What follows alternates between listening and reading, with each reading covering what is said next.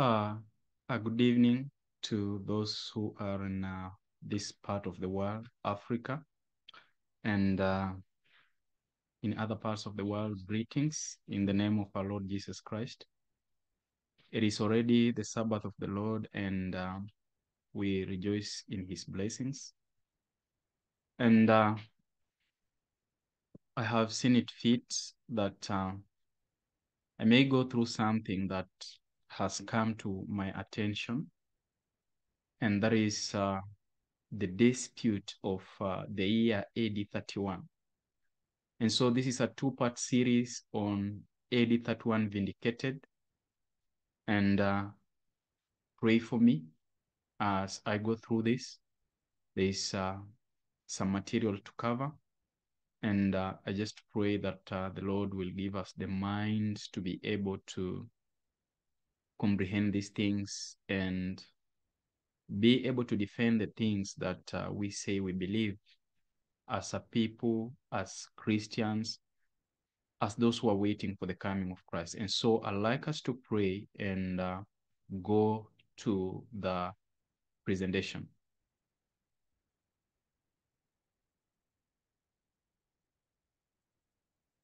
Heavenly Father, once again, thank you for an opportunity to be able to share your word. I understand that I'm weak and I'm insufficient in these things. But Lord, you have said that you will give us the Spirit to enable us to be able to speak, even to remember those things that we have to remember at the time that they are needed. And so, Lord, help me to remember. And if there be anything that you want to teach us, for there are so many things that we are to be taught, I pray that my spirit may be humbled, that you may teach me as I present this message to thy people in Jesus' name. Amen. So this is AD 31 Vindicated. And at this point, what we are looking at is what I may term the putting together the pieces of Daniel 9 prophecy, as this is the first presentation of two-part presentation of AD 31 Vindicated. And I'll try to piece together the Daniel chapter 9 prophecy. And, you know, it has become fashionable for people not to believe in the word of God or to criticize or question everything that they are hearing. And so there are some two brethren who have been publishing documents rejecting AD 31 crucifixion in favor of AD 30. In this adjustment, one has ended up determining the second coming of the Lord Jesus Christ to be 2030. And this will have needed no written document or a video in such, but because I have been involved both privately and somehow publicly, I have seen it fit that I should try to cover some material and compile together something and present it and see if it is plausible and it is acceptable. And if it is not acceptable, take what you believe it is the truth and discard that which you don't believe it is not truth. I just want to remind us that we have a greater work to do, but in a short time. And if all our energies will be consumed in answering doubts, then we will lose focus and never finish it. But again, when we have to do this, it should be brief, and we should continue in the spirit of Nehemiah that there is a work that we are doing, and then we cannot come down to this. I love the writings of Sister White, and in 4B SG, and that is page 10, paragraph 1. I'll try and go there. 4B SG 10.1, just to look at something. 4B SG 10.1.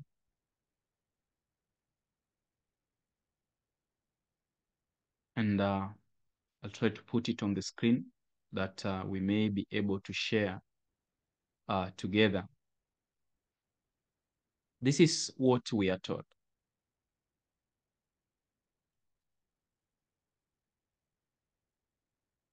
I saw that the people of God must put on the armor and arouse. Christ is coming, and the great work of the last message of mercy is of too much importance for us to leave it and come down to under some falsehoods and misrepresentations and slander as the messenger party has fed upon and has scattered abroad. Truth, present truth, we must dwell upon it. We are doing a great work and cannot come down. Satan is in all this to divert our minds from the present truth and the coming of Christ. Said the angel, Jesus knows it all. In a little from this, their day is coming and will be judged according to the deeds done in the body. The lying tongue will be stopped. The sinners in Zion will be afraid, and fearfulness will surprise the hypocrites. And so why should I take the pains to be able to go through this when she says that we should be dwelling on the present truth? Now, when you go to early writing, page 63, paragraph 2, early writing, page 63, paragraph 2, this is what we read from paragraph 1 and paragraph 2. I saw the necessity of the messengers, especially watching and checking all fanaticism wherever they might see it rise. Satan is pressing in on every side, and unless we watch for him and we have our eyes open to his devices and snares and have on the whole armor of God, the fiery darts of the wicked will hit us. There are many precious truths contained in the word of God, but it is the present truth that the flock needs now. I've seen the danger of the messengers running off from the important points of present truth to dwell upon subjects that are not calculated to unite the flock and sanctify the soul. Satan will here take every possible advantage to injure the cause. But such subjects as the sanctuary in connection with the 2300 days, the commandments of God, and the faith of Jesus are perfectly calculated to explain the past Advent movement and show what our present position is, establish the faith of the doubting, and give certainty to the glorious future. These I have frequently seen were the principal subjects on which the messengers should dwell. And so why come with AD 31? Because AD 31 is part of the 2300-day prophecy. And if we miss the AD 31, then we may not have the 2300-day prophecy. And then we shall be thrown off the judgment, investigative judgment, and all these kindred doctrines that accompany this. And so in the book of Jude, this is where we read, what we read. Jude, the servant of Jesus Christ and brother of James, to them that are sanctified by God the Father and preserved in Jesus Christ and called. Mercy unto you and peace and love be multiplied. Beloved, when I gave all diligence to write unto you of the common salvation, it was needful for me to write unto you and exhort you that ye should earnestly contend for the faith which was once delivered unto the saints. And so let us see if this AD 31 can be vindicated or it cannot be vindicated, and if we can defend the faith once delivered to the saints. Now, I'd like us to look at this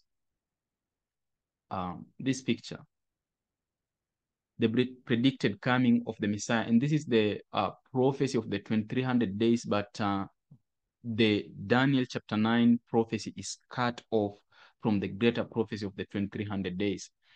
This is an image created by Brother Adrian Evans in 1998, and I'm using it fairly. I think so. And so I'd just like to say that so that no one may say that I am the one who came up with this one. We have the 490, that is 70 weeks cut off from the great prophecy. In Daniel chapter 9, verses 24 and 25, 70 weeks are determined upon thy people. Know therefore and understand that from the going forth of the commandment to restore and to build Jerusalem unto the Messiah the Prince shall be 7 weeks and 62 weeks. And you see that these periods are divided into the 62 weeks, and then we have the 7 weeks. And so I understand Adventism and the people of Adventists know that in 457 BC, the prophecy of restoration really, the commandment in Ezra chapter 6 verse 14 and Ezra chapter 7 verse 1 was really put the wheels of that prophecy, and it is full restoration was realized. And in 457 BC, it marked the beginning of the 70 weeks. And so we have the 7 weeks of Jerusalem being built and being restored. And then until 408 BC, then we have 69 prophetic weeks, that is 483 literal years. And first of all, we have 7 weeks, and then we have 62 weeks.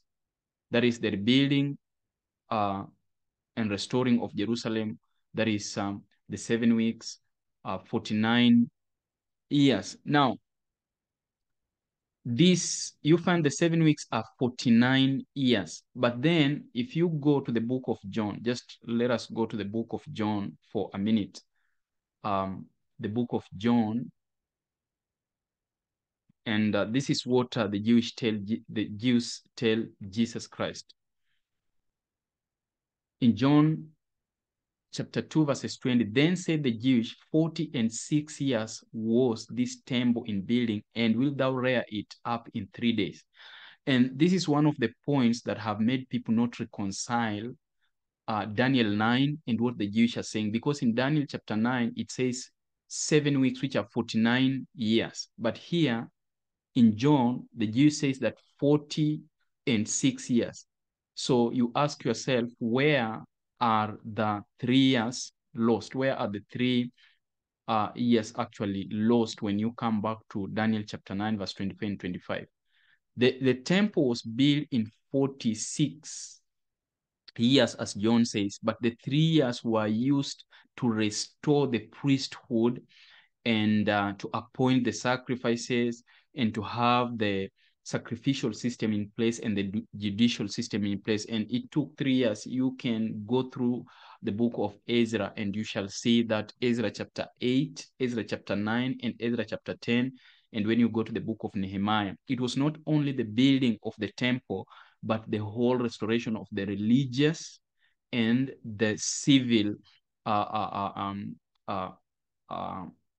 the civil restoration, the religious and civil restoration of the nation of Israel after the Babylonian captivity. And so after the rebuilding for 46 years, there was the 3 years that actually was used for this. And then this brings us to 49. And then from that point, 408, we have 62 weeks. That is until the coming of the Messiah. And then his baptism, the anointing in River Jordan.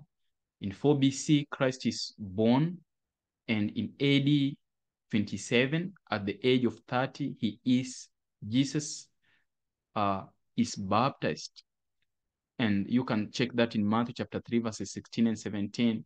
Then we are told that his ministry lasted for 3.5 years. In some places, you will find that it lasted for 3 years.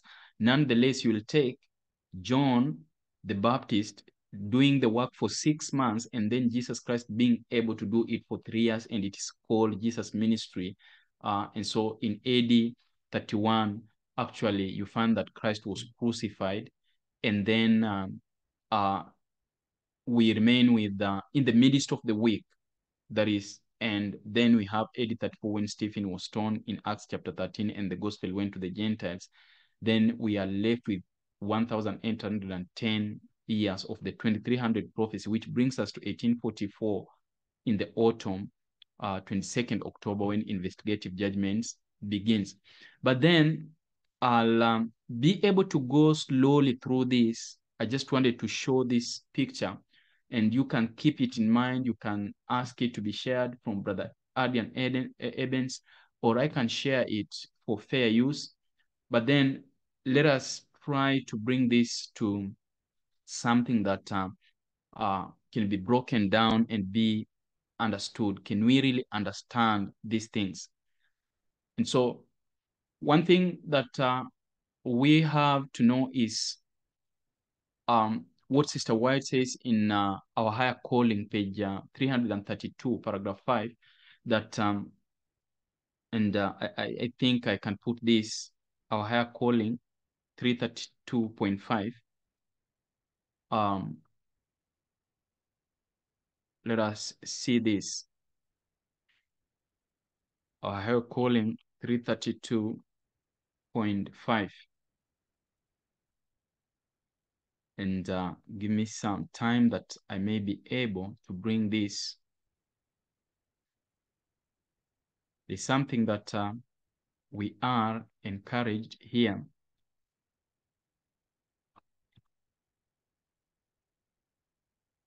Our higher calling, 332.5, we are told, our minds must be prepared to stand every test and to resist every temptation, whether from without or from within. We must know why we believe as we do, why we are on the Lord's side. The truth must keep watch in our hearts, ready to sound an alarm and summon us to action against every foe. The powers of darkness will open their batteries upon us, and all who are indifferent and careless, who have set their affections on their earthly treasure, and who have not cared to understand God's dealings with his people, will be ready victims. No power but a knowledge of the truth as it is in Jesus will ever make us steadfast. But with this, one may chase 1,000 and two put 10,000 to flight. So when we have the truth, we can be able to accomplish that which is much. And counsel to writers and editors, in page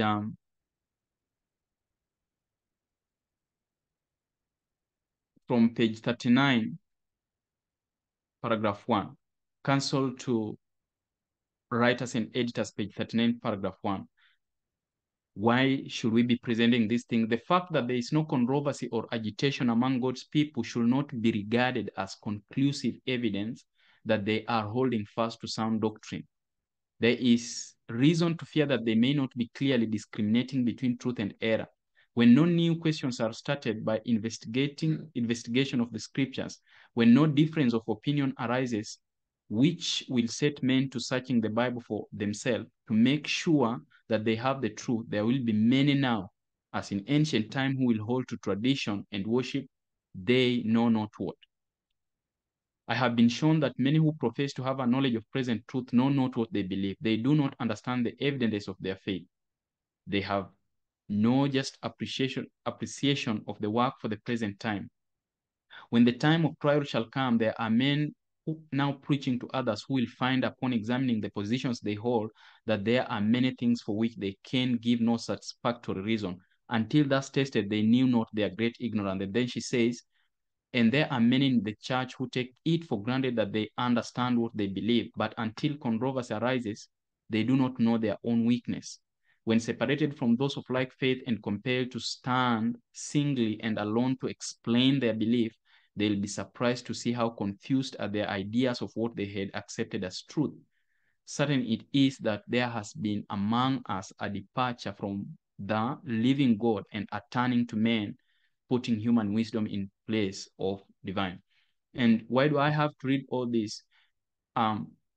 I like to urge our churches to arise and the church members, the laity, to be able to question what they believe and be satisfied. I'm not saying that we should now throw what we believe, but we should investigate and have a fully understanding of what we believe so that when such a temptations like doing away with AD 31 and the 2300-day prophecy arises, we may know what we believe is truth and we have not followed after cunning fables. And so in Daniel chapter 9, we are told 70 weeks are determined upon your people and upon your holy city to finish the transgression and to make an end of sins, to make reconciliation for iniquity, and to bring in everlasting righteousness, and to seal up the vision and prophecy, and to anoint the most holy. Know therefore and understand that from the going forth of the command to restore and to build Jerusalem unto the Messiah the Prince shall be 7 weeks and 62 weeks. The street shall be built again, and the wall even in troublous times. And after 62 weeks shall Messiah be cut off, but not for himself. And the people of the Prince that shall come shall destroy the city and the sanctuary. And the end thereof shall be with the flood, and unto the end of the war desolations are determined. And he shall confirm the covenant with many for 1 week, and in the midst of the week he shall cause the sacrifice and the oblation to cease, and for the overspreading of abominations he shall make it desolate, even until the consummation, and that determined shall be poured upon the desolate. And so when you read Daniel chapter 9, you have a feeling that there is a period determined upon Jerusalem. Now, there are people who have said that this is literal days. Think about literal days, that 70 weeks are determined, and 70 weeks, that is 70 times 7, that is 49, actually 490 days. That is it, 490 days. Now, that is like a year and a half. This is in building Jerusalem. Remember, they had to go back to their land. They had to build that temple. They had to collect the materials and rebuild the temple. They had to be able to set in the sacrifices and the religious and their civil state. And it is not logical for that to happen within 1.5 years, seeing that even in Ezra chapter 8, when Ezra examined the people who had been in Babylon, he found no priest. And when you go to Ezra chapter 9 and Ezra chapter 10 and Nehemiah chapter 13, you find that these people had married wives from the nations that were strange. And so there was a need of cleansing. In the book of Haggai 1 and Haggai 2, we are told that they were unclean and they could not participate in making the sacrifices. For Haggai is told to ask of the priest, the law of the priesthood. If a person touches unclean thing and comes and touch a holy thing, will they still be defiled or will they still be clean? And the law of the priest said that it shall be unclean. So the people needed to be cleansed first before they participate in bringing the materials of rebuilding the temple, and also setting up their religious services. And the priests were not there, they were contaminated. And so the building and the collection of the material, logically, it could not even happen in 490 days. Think about that. Because they were in Babylon and they had to start from somewhere. And so the plausible way of looking at it is to look at it as 490 years. And this is in connection with the 2300 days, because look at the 2300 days, that is 3.5 years, and the things that had to happen in Daniel chapter 8, which 490 or 70 weeks are cut off. And you see that under the 2300 days, actually, we have the judgment going on, the coming of the Messiah, the tackling of the Medo-Persian Empire and the Grecian Empire, which actually, when you look at the Medo-Persian Empire and the Grecian Empire, they didn't last for 3.5 years. They lasted a long time. And Daniel, the 2300 days are dealing with the Medo-Persian Empire, because you find that Babylon had passed off the scene in Daniel chapter 5. And so there came Medo-Persia, which the 2300 days deals with. And then we have the Grecian Empire. And then we have the Roman Empire. Don't forget that, where actually the little horn attacks the sanctuary. And then we are told after 2300 days, then the sanctuary shall be cleansed. And so we are dealing with the three empires, Medo-Persia, we are dealing with the Grecian Empire, and we are dealing with the Roman Empire. And these empires did not take 3.5 years to last. It was a span of many years. And this time prophecy After the little horn trembles upon the sanctuary also is restored, not only under the Jewish dispensation, but under the Christian dispensation. Because we have the little horn in its pagan face, and then paganism baptized, which is papal state. And this goes beyond the 3.5 years. And so we find in Daniel chapter 9, verse 24, that God gave Daniel's people 70 weeks to end their sin and rebellion against him. But if they ignored this warning, then God will reject Israel as his chosen nation, and the end thereof will be desolation. And we know that in these 70 weeks or 490 years, if you like to take it as years, we find that the abomination and the desolations were done under the paganism, way years beyond 3.5 years. And they destroyed Jerusalem again in AD 70, long time after this prophecy. And so we cannot take the 70 weeks or the 490 to be literal days per se. I am just trying to prove that they are not literal days before I vindicate actually the 31 AD. And so when Bible prophecy is symbolic, the proven and established day for a year principle applies. And you can check that in Ezekiel 4:6 and Numbers 14:34. So Daniel's 70 weeks, 490 days is actually a literal 490 years. Daniel 9:25 informs us that these 70 prophetic weeks began with the decree to restore and rebuild Jerusalem. And so this well-known starting date for the decree to rebuild Jerusalem was given by Artaxerxes in 457 BC in Ezra 7:13. Remember, this date was also the beginning of 490 years God gave Israel to end their rebellion. And so the 490 years probation period ended in AD 34, where the Jewish ceased to be God's chosen people.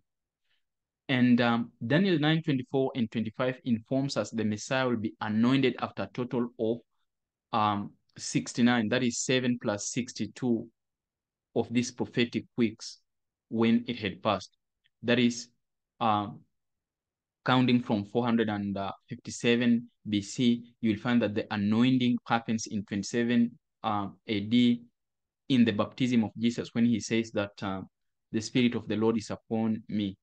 And before he says that, John, while baptizing him, says that I never knew him, but he who sent me to baptize him said, he who you will see the Spirit resting upon him like a dove, he is the one. And then Christ says in Luke 4:18 that the Spirit of God is upon me, for he has anointed me to preach to the poor and to announce the year of liberty.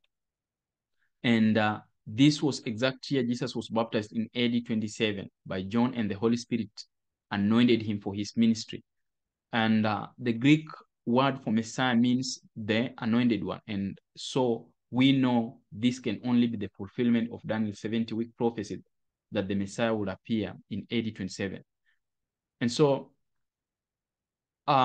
looking at a small map here, or a small chart, I'd like us again to revisit something.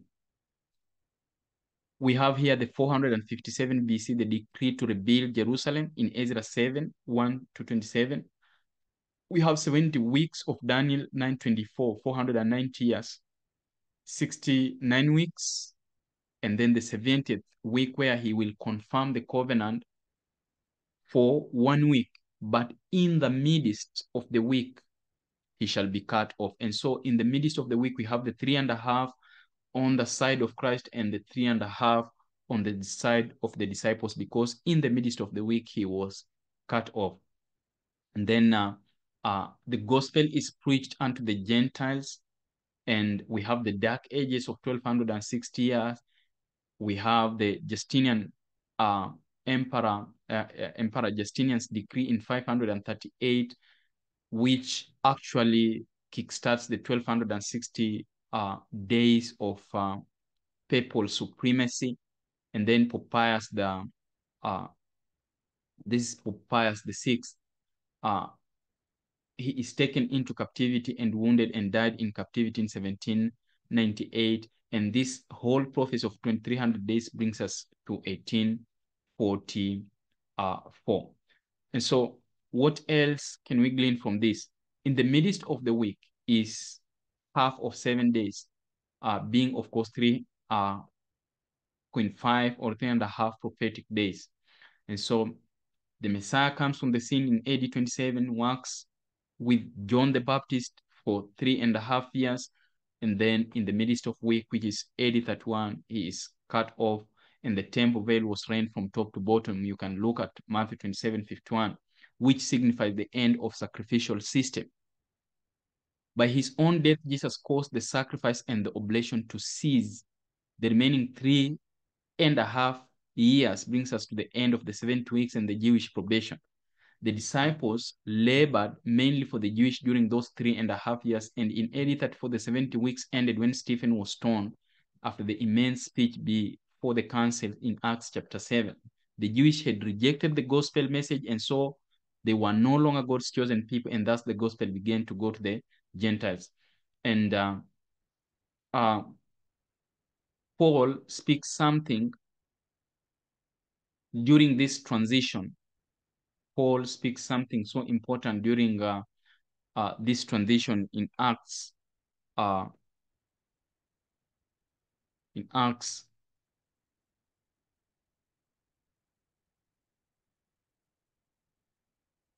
chapter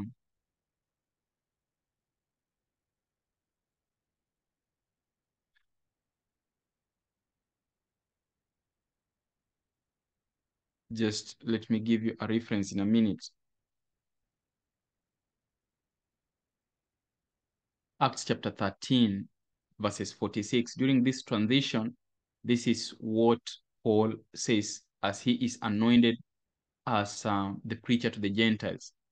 He says, then Paul and Barnabas waxed bold and said, it was necessary that the word of God should first have been spoken to you. But seeing ye put it from you and judge yourself unworthy of everlasting life, lo, we turn to the Gentiles.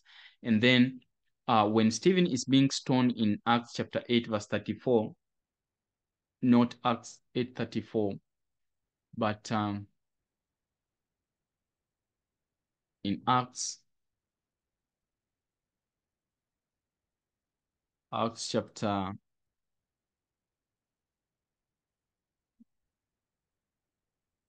7. But he, from verse 55, but he being full of the Holy Ghost looked up steadfastly into heaven and saw the glory of God and Jesus standing on the right hand of God.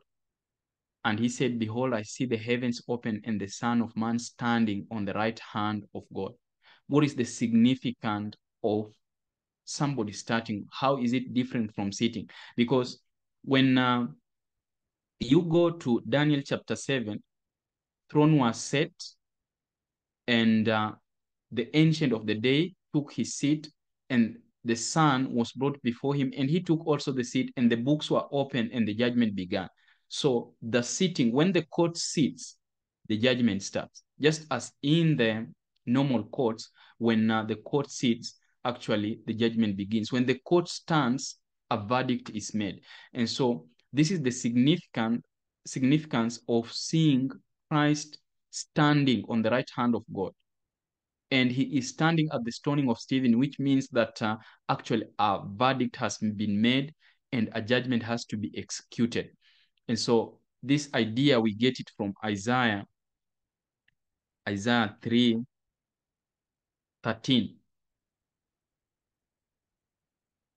In Isaiah 3:13, we read, the Lord standeth up to plead and standeth to judge the people. So when he stands to plead, he stands to judge the people. And that is what is being brought up in the book of Acts chapter, we saw in the book of Acts chapter 7, verses 55 and verses 57. And so one of also the issues that has been raised and arises, there are different opinions on who the people of the prince refers in Daniel 9:26, but the majority of scholars, however, do agree that the destruction of the city and the sanctuary applies to the second destruction of Jerusalem and the rebuilt sanctuary by Roman armies under Prince Titus in AD 70 AD. And so remember, the 70 weeks are 490 years, was the time God gave his chosen nation to end their rebellion, where they will then be forgiven for their transgression. Now, note that Jesus references this prophetic time period while conversing with Peter on the topic of forgiveness, that forgive how many times? 70 times 7.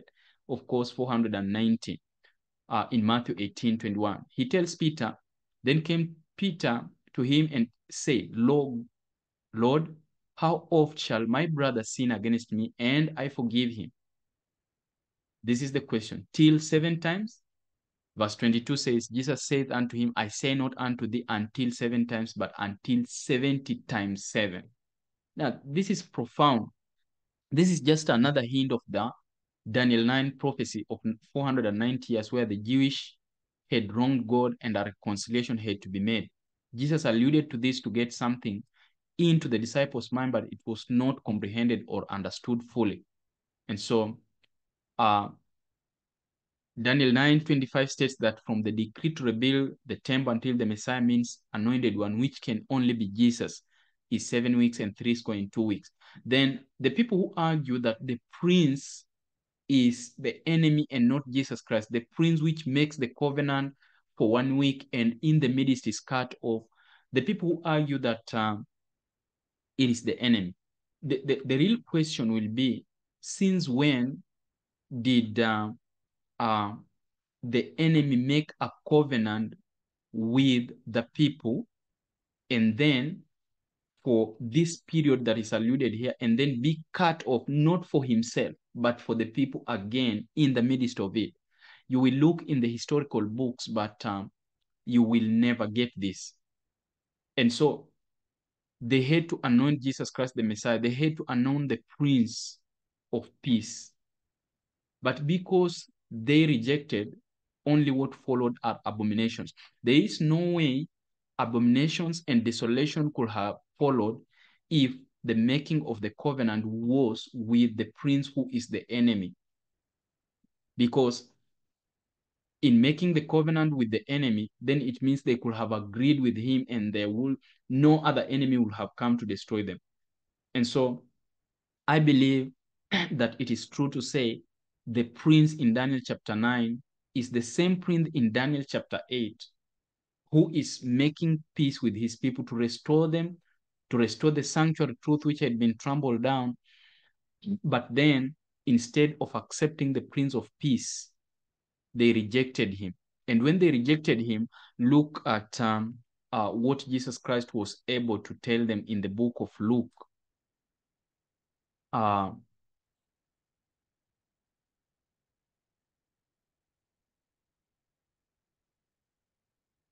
He tells them that they had not known their time of visitation. In Luke chapter 19,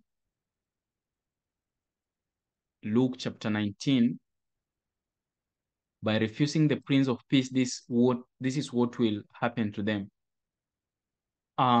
First of all, from verse 38 says, saying, blessed be the King. When he's coming to Jerusalem, and when he was come nigh, even now at the descent of the Mount Olives, the whole multitude of the disciples began to rejoice and praise God with a loud voice for all the mighty works that they had seen. Now this is, I believe, the triumphal entry, saying, blessed be the King that cometh in the name of the Lord, peace in heaven and glory in the highest.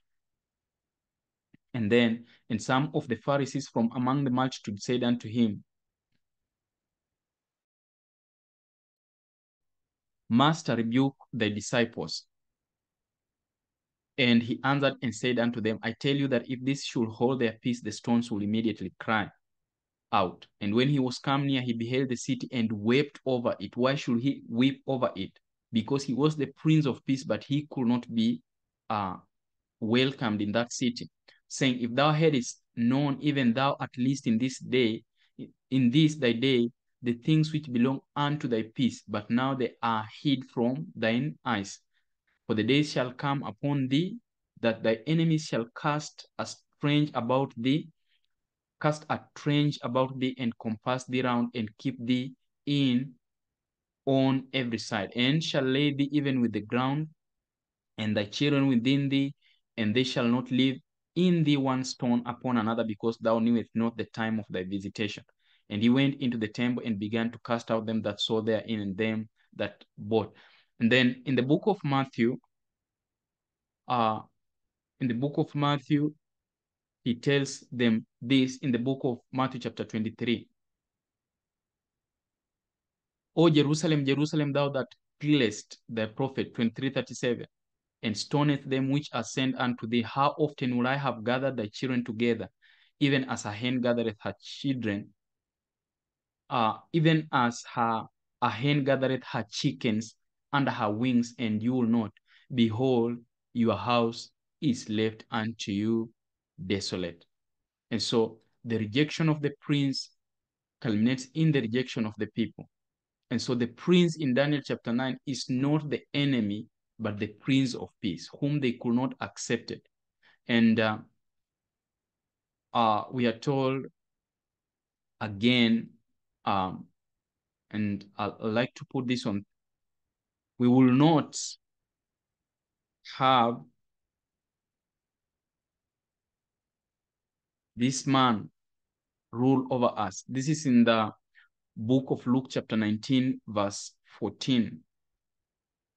Luke 19:14.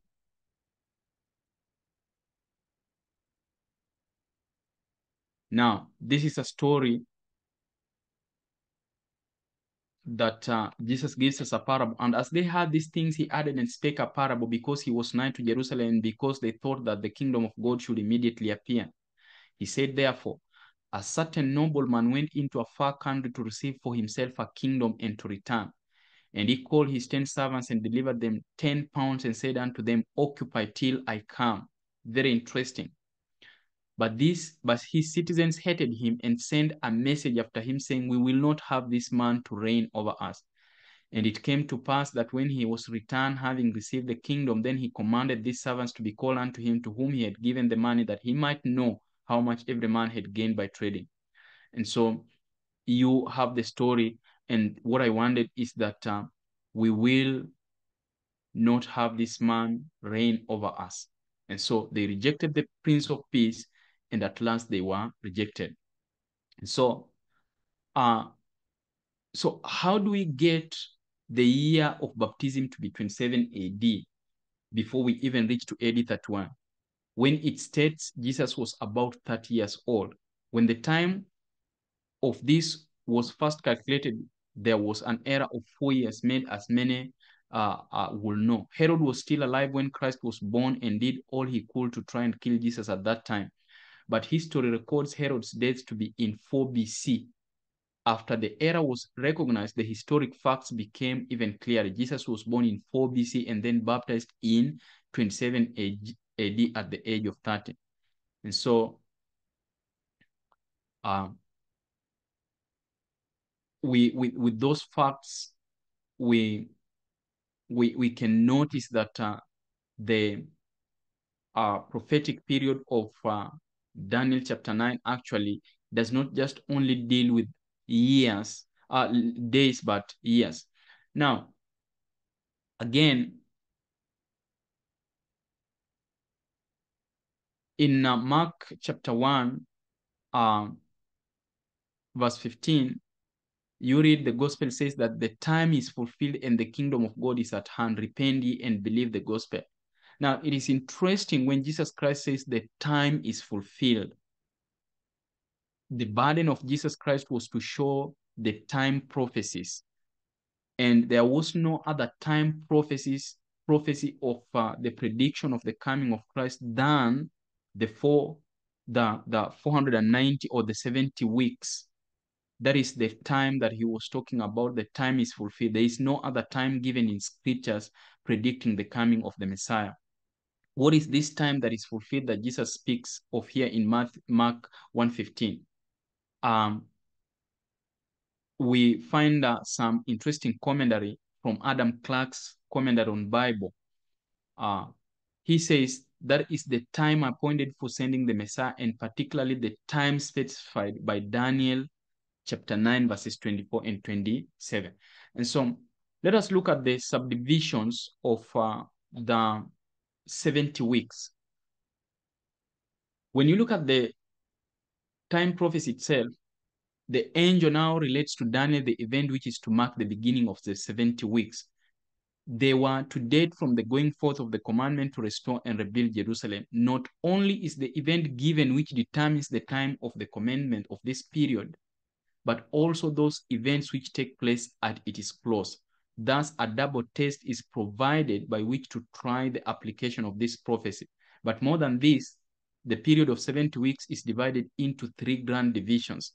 One of these is again divided, and the intermediate events are given which were to mark the termination of each one of this division. So if we can find a date which will harmonize with all these events, we have beyond a doubt the true application. For none but that which is correct could meet and fulfill so many conditions. So let us try to find out these events and their timing, how they happen. The beginning of the 70 weeks, that is where we can start in determining these subdivisions. And I'd like us to look at these pieces together. If you need the presentation, the manuscript for presentation, feel free to give me a message or to comment on the video links both on YouTube and Facebook, and I'll be able to send you the paper. We now inquire for the initial date which will harmonize with all these particulars. The command respecting Jerusalem was to include more than mere building. There was to be restoration. By this, we must understand all the forms and regulation of civil, political, and judicial society. When did such a command go forth? At the time these words were spoken to Daniel, Jerusalem lay in utter desolation and had thus been lying for many years. The words were spoken to Daniel. Jerusalem lay when they were being spoken. The restoration pointed to in the future must be, it is restoration from this desolation. We then inquire when and how was Jerusalem restored after the 70 years captivity. There are 4 events which can be taken as answering to the commandment to restore and rebuild Jerusalem. These are: 1, the decree of Cyrus for the rebuilding of the house of God in 536 BC in Ezra 1:1-4, the decree of Darius for the prosecution of that work which had been hindered in 519 BC, Ezra 6:1-12, the decree of Artaxerxes to Ezra 457 in Ezra 7. Then we have the commission to Nehemiah from the same king in his 20th year, that is 444 BC in Nehemiah 2. So if we take these dates, we can try to fix in the years of 490 and see where it brings us, and see the remaining years and see if they bring us to the autumn of 1844. Without a shadow of doubt, the only date that brings us to that is 457 BC. That is what only brings us to 1844. So dating from the first 2 of these decrees, that is 536 and 519, the 70 weeks or 490 literal years will fall many years short of reaching even to the Christian era.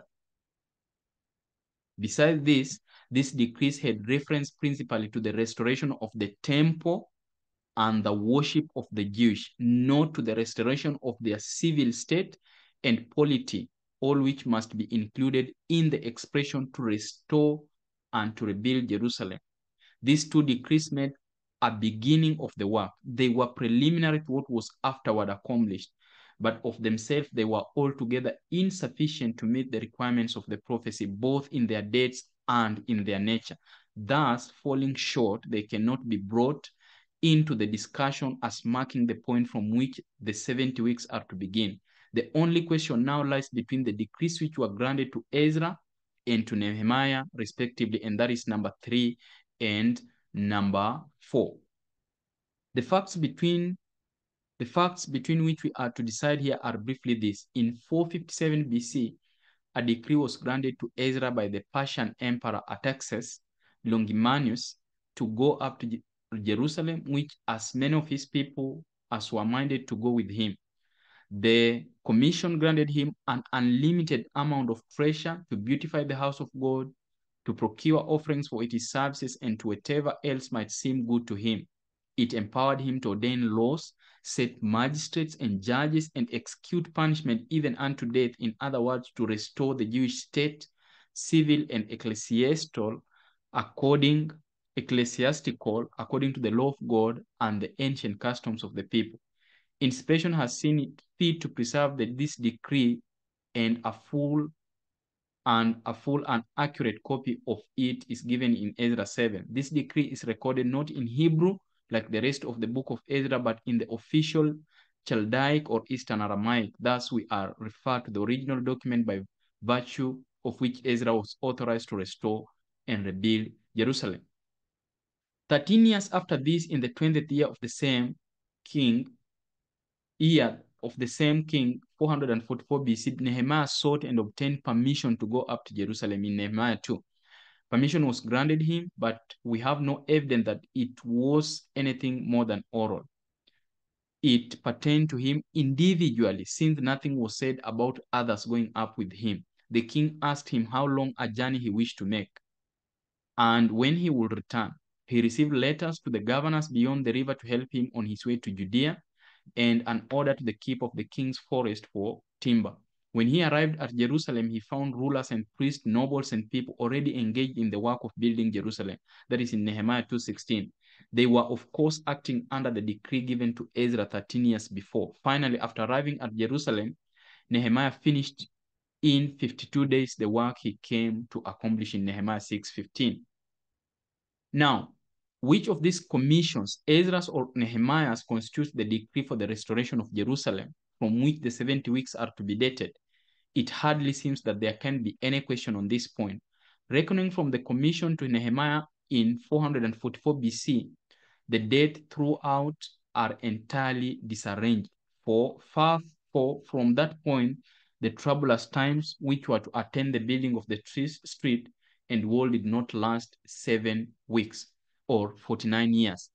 If we reckon from that date, the 69 weeks or 483 years, which were to extend to the Messiah the Prince, would bring us to AD 40. Now, AD 40, Jesus Christ had already died. The probation to the Jewish people had already closed. But Jesus was baptized in Jordan, and the voice of the Father was heard from heaven declaring him his son in AD 27.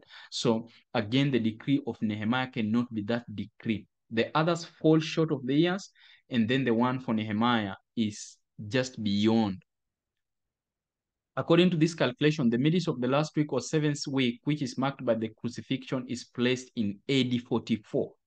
But the crucifixion took place in AD 31, 13 years previous. And lastly, the 7th weeks or 490 years dating from the 20th year of Artaxerxes will extend to AD 47, with absolutely nothing to mark the termination. Hence, if that be the year, and the grant to Nehemiah the event from which to reckon, the prophecy has proven a failure. As it is, it only proves that the theory to be a failure, which dates the 70 weeks from Nehemiah's commission in 20th year of Artaxerxes. And so there is these decrees that are way beyond, are way falling far short, and the other one which is going way beyond also. And so it is thus evident that the decree granted to Ezra in the seventh year of Artaxerxes in 457 BC is the point from which to date the 70 weeks. That was the going forth of the decree in the sense of the prophecy. The two previous decrees were preparatory and preliminary to this.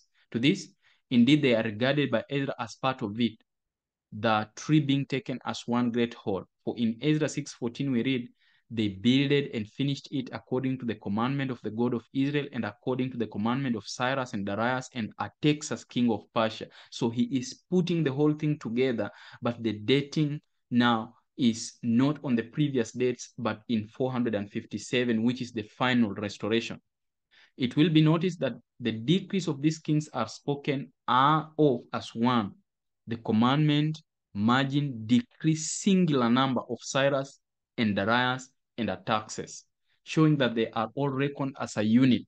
The different decrees being but the successive steps by which the work was accomplished.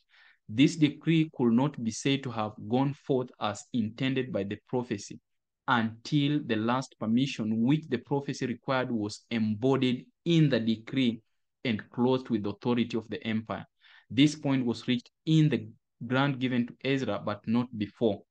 Here, the decree assumed the proportions and covered the ground demanded by the prophecy, and from this point it is going forth must be dated, that is 457 BC. Now, harmony of the subdivisions.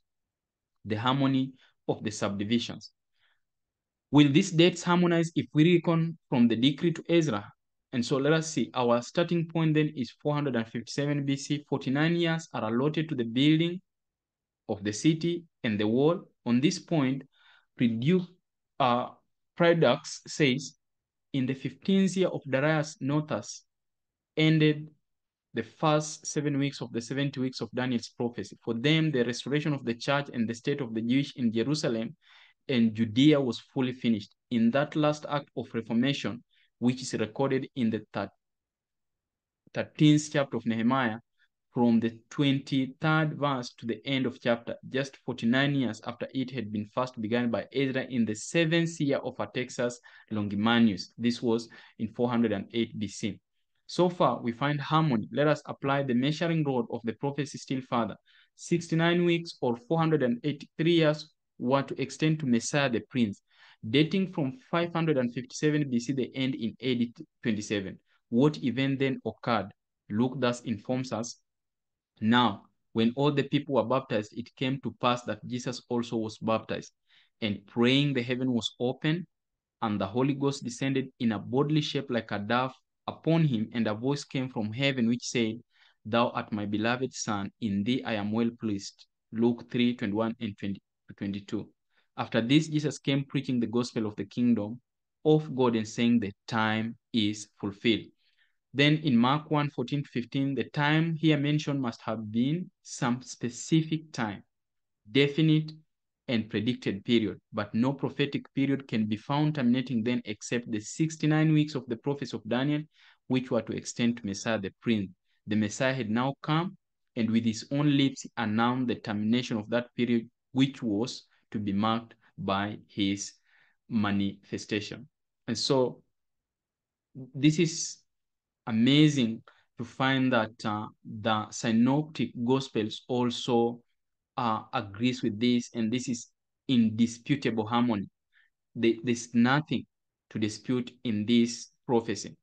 These Jewish ordinances that they had been given, pointing to the death of Christ, could cease at the cross.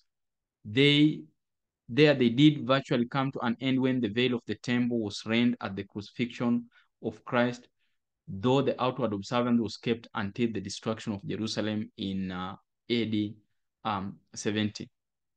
And so in this last segment, I want to try to connect the date of the crucifixion in connection to the Passovers to determine AD 31 if we can get the harmonies that it is in AD 31. And so the first Passover is recorded in John chapter 2, verses 13. As just we end at the last segment of this presentation.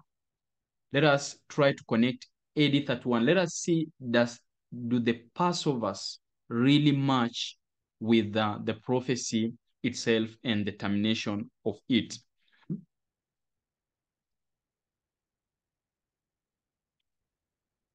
In the first Passover is recorded in John 2:13. This was the first Passover after Christ's baptism.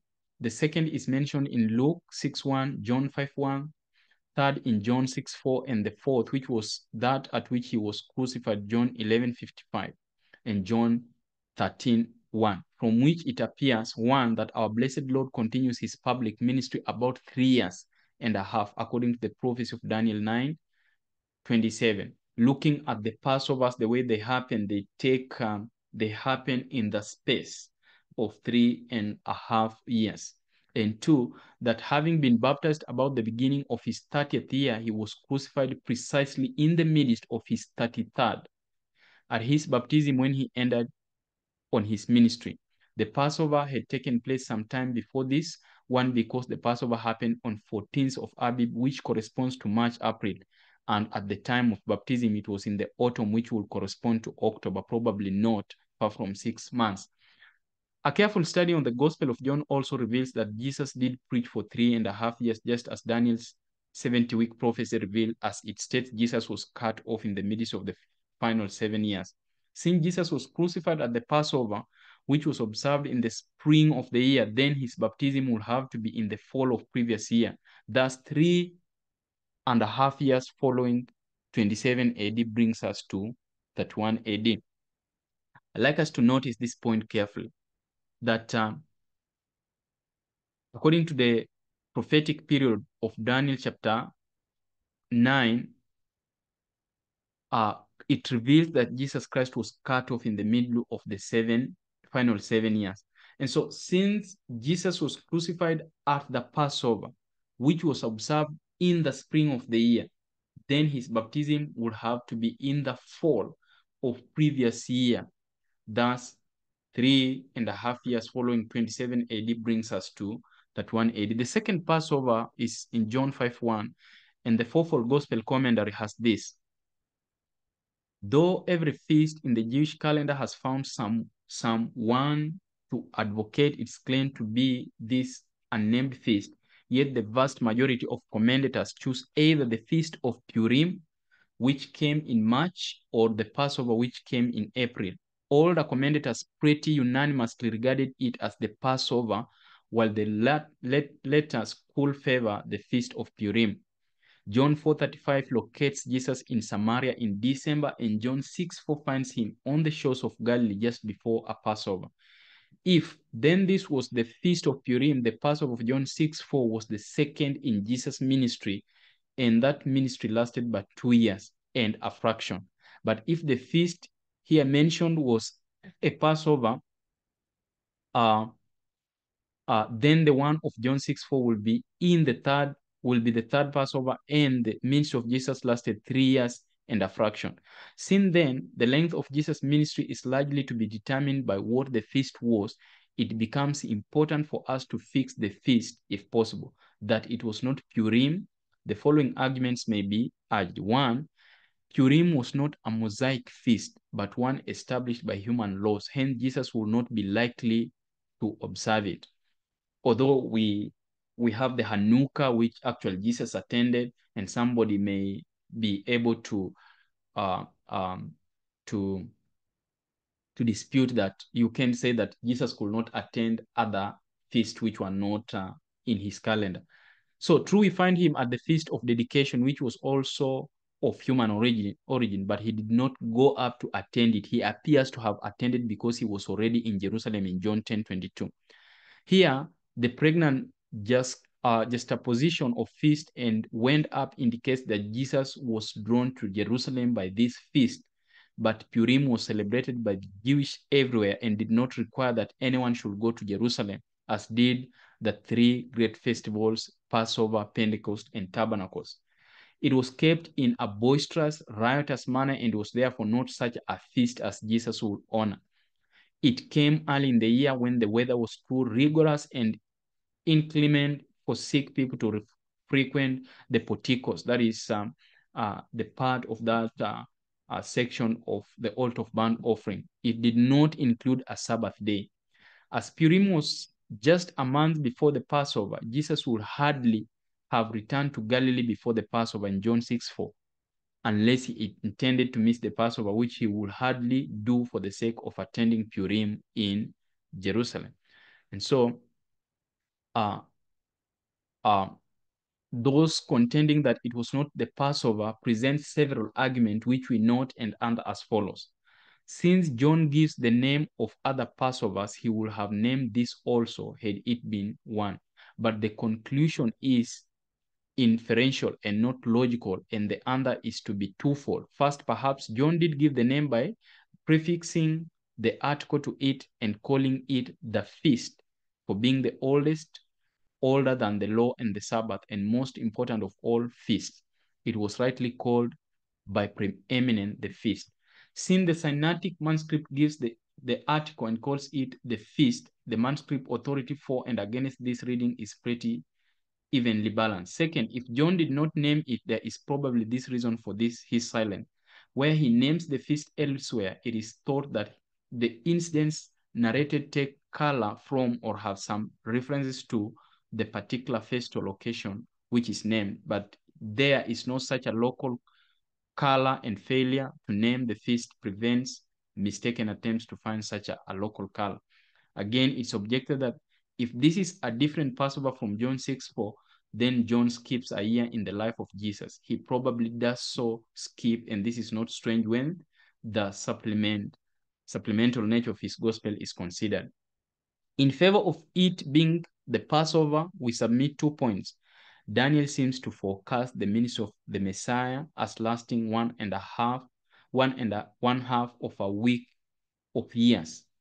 It fits better in the chronological arrangement, for in the next scene we find the disciples plucking grain and the Sabbath question is still at full heat, but the harvest season opens with the Passover. So what feast then is this? No question has more divided the harmonists of the Gospels, and the duration of our Lord's ministry may be said to hinge on it. For if, as the majority have thought, until of late years it was a Passover, his ministry lasted 3.5 years, if not probably a year less.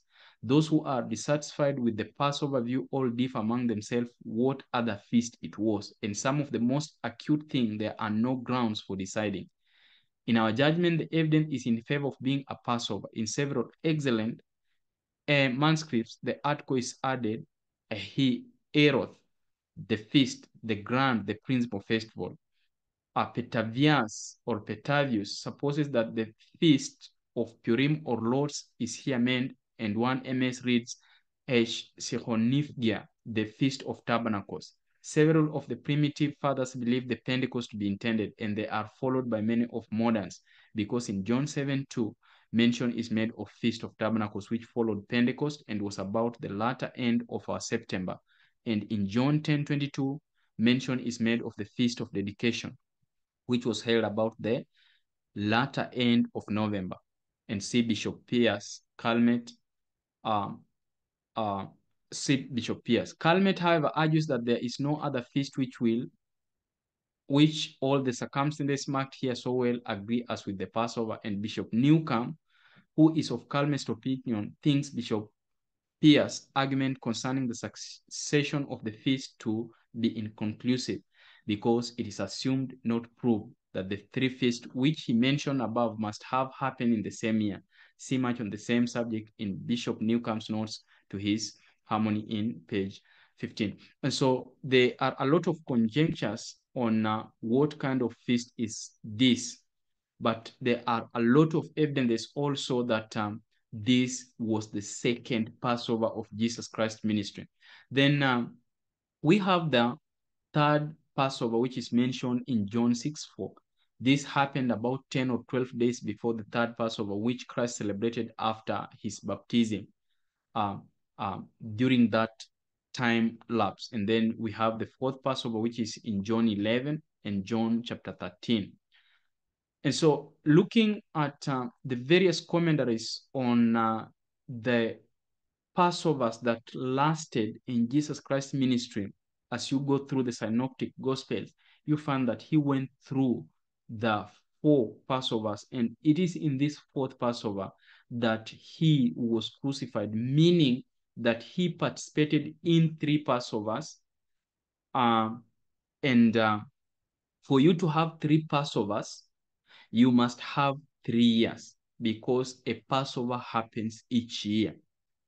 And so uh, it is in this fourth one that actually he was crucified, and marking the 3.5 years of his ministry. And so we can argue about Daniel chapter 9, whether it be literal days or whether it be years. But when looking at the prophetic period there, or the 70 weeks given there, it cannot include uh, the whole prophecy of the 2300 days, which covers the Medo-Persian Empire, the Grecian Empire, the Little Horn or the Roman Empire, and it is two phases. And so 490 is cut off from 2300 days. And when you start dating it from 457, actually, as the 2300 days starts, you come to the year of baptism of Jesus Christ, which is in AD 27, at the age of 30, because in 4 BC he was born, and he reached 30 years in 27 AD. 3.5 years of his ministry brings us to 31 AD and not 30 AD. We may then set this down as a fixed date. This being in the middle of the last week, we have simply to reckon backward 3.5 years to find where 69 of the weeks ended. Because if you try to backdate 3.5 years from 30 AD, you will come to 26 AD and not 27 AD. Because if going forward becomes a problem, then we can date these things back and see if they fit in 457, because they have to fit in 457, and then they have to fit also in Christ being baptized at the age of 30 and dying at the age of 33, because Luke says at the age of 30 he was baptized. Now, if you backdate, you will come, if you backdate from 30 AD, you come to 26 AD, and then you will have Jesus Christ actually being born in 5 BC and not 4 BC. But if you backdate from 31 AD, 3.5 years will bring you to AD 27, and it will bring you to the birth of Jesus Christ in 4 BC. And also it will bring you back to the year of 457 BC. Thus, going back 3.5 years from the crucifixion in the spring of AD 31, we come to the autumn of AD 27, when, as we have tried to see, the 69 weeks ended and Christ began his public ministry. Going forward from the crucifixion 3.5 years, we are brought to the autumn of AD 34 as the grand terminating point of the whole period of the 70 weeks.